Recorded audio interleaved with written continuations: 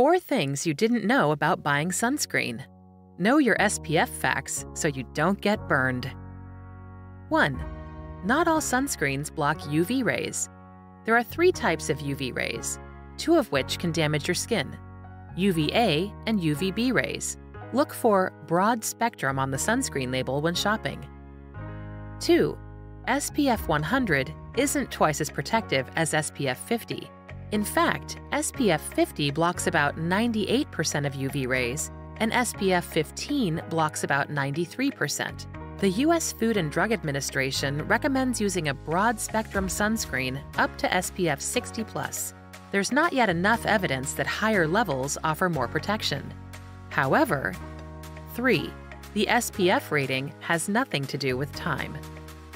Many people believe that the SPF number is related to how long you're protected.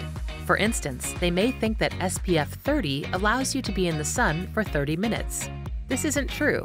The guideline is to reapply SPF at least every 2 hours, and more often if you're swimming or exercising. 4. Sunscreen has an expiration date.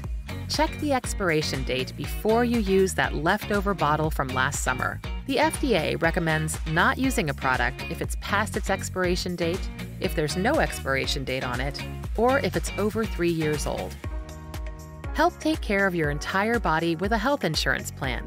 Call the number on your screen to reach a licensed insurance agent or visit uh1.com to browse your options.